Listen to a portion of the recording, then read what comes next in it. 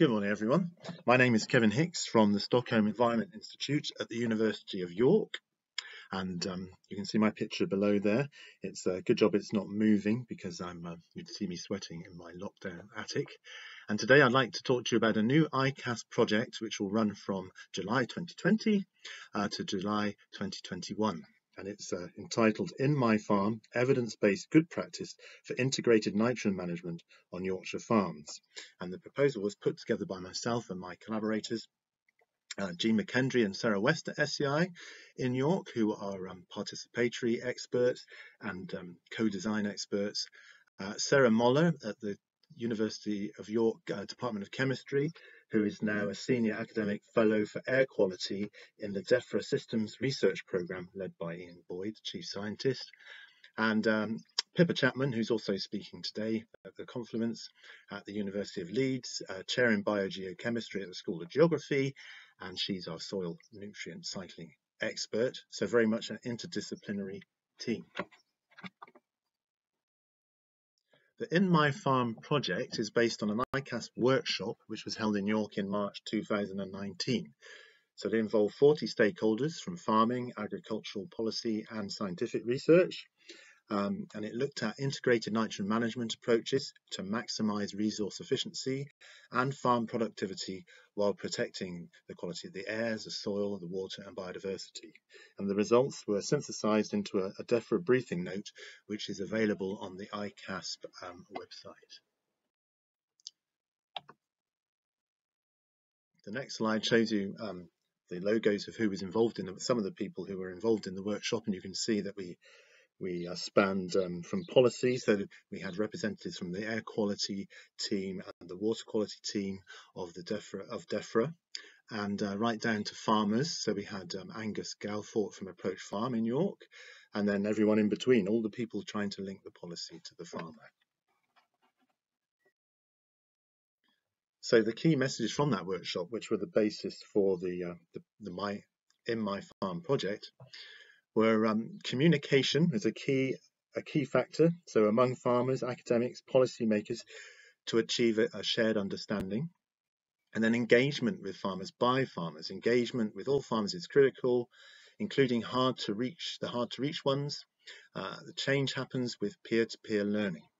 Then the policy issues alignment with the desired goals. So there's a need for flexibility for different contexts and awareness of the implications for farmers working in different areas. And then tools. So the knowledge and tools are out there. It's what our stakeholders told us, but the farmers are time poor and need support. And changes must contribute to financial viability. So that was a theme that came up time and time again. So the new In My Farm iCASP project will very much look at the opportunities that were identified in the workshop. Firstly, surrounding the flexibility in a post-Brexit policy linked to the 25-year environmental plan, the agricultural bill, which is going through Parliament at the moment, the environmental land management scheme, which is related to public money for public goods, and the clean air strategy and the water framework directive. So this is very much the project In My Farm will very much have a holistic approach. So it's not just about nitrogen, it's about the other factors which are inevitably involved, linked to air quality, nitrate and phosphorus pollution, soil erosion, carbon sequestration, of course, greenhouse gas emissions and the net zero carbon target. Our focus is very much on upskilling farmers in more effective nutrient management. And this is something that was identified in the workshop as lacking at the moment, with only about 50% of farmers actually having a nutrient management plan, and then not all of them actually following that through. So how can we help farmers have more effective nutrient management plans? And very much it's about peer-to-peer learning. So how can farmers learn from each other? We heard at our workshop that farmers often take, the best approach they can. So it ends up being quite ad hoc, what type of measures are taken on different farms. So we'd like to learn from, farmers across Yorkshire about how they're actually tackling the problems that they're facing. And we'd like to acknowledge the farmers as experts in their own right. And a big message that we got at the workshop was don't bamboozle us with facts and figures. Use good, solid demonstrations and case studies to show us how things can be done. And very much we'll be facing to younger farmer groups as well. So the project, as I said, will take a holistic approach, and we'll aim to assess the key issues, including the influence of nitrogen management on the soil structure and function. And as you'll see in a moment, we'll link very much to other iCASP projects looking at these dimensions. And we'd like to understand the implications of different farmer practices such as no-till, low-till, use of the cover crops and storage of manure if less applied, etc. These were highlighted in our workshop by our farmer presenters.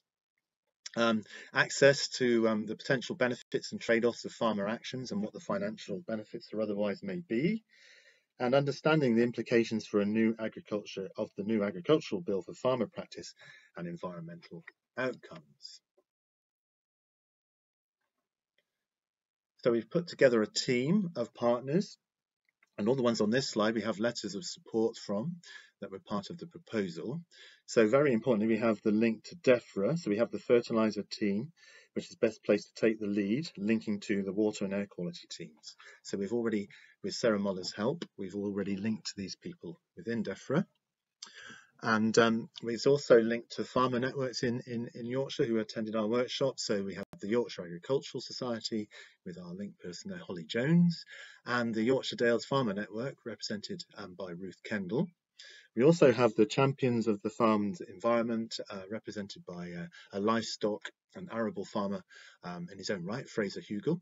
And he's also linked to the Countryside Stewardship Fund, and there's 59 farms in the Estuary Valley who are linked to the Countryside Stewardship Fund, and also linked to the iCASP Console project. We have John Williams from ADAS, Jonathan Skidmore from the Catchment Sensitive Farming Initiative from Natural England, and myself, who I'm linked to the International Nitrogen Initiative as the European Director. And I was able to bring someone from Denmark to the workshop who was able to talk about his experiences managing ammonia emissions from the Danish agricultural sector. And the team is sort of finalised by a link to a multi-stakeholder international advisory board which has been put together. So as I was saying, we have many links across the iCASP programme. So we have the link to the soil health initiatives, which are spearheaded by Jonathan Leake and Pippa Chapman. We have the link to Payment for Outcomes initiative, which is the Impact Transfer Fellow Jenny Armstrong, who's also talking today. We have the link, as I said, to Esk Valley Farmers through the Console project, and our link to Champions for the Farm's Environment. And our link there is Duncan Fife. And then recently we've established a very good link to the Met Office on spatial modelling of carbon, nitrogen and erosion in Yorkshire, which is being led by Marcelo Valadares Geldos. And then finally, we have the links to the governance group of iCASP and members such as the Yorkshire Water and the internal drainage boards. So with that background and that team and partners assembled, what do we intend to do between now and next July? So activity 1 will very much be linking to the DEFRA priorities for mixed and arable farms and linking to our partners at DEFRA to identify the opportunities for linking integrated nitrogen management to their policy development and the payment for services that farmers may potentially get under the ELM scheme. Activity 2 then would take this sort of briefing document, which produced by our interaction with DEFRA, and use that with our team of experts to produce a guidance for how we think, using existing knowledge, how the Yorkshire farmers could work to achieve better integrated nitrogen management. Then in activity 3, this outline guidance, or even a potential tool, will be tested with farmers through our farmer networks that we're working with, through structured questionnaire approaches and phone calls, and if permitting, farm visits, of course, if that is possible. And in activity 4, there'll be further consultation and with our wider partner group and our international advisory board to make sure that we have as many views represented as possible and have reached a realistic consensus.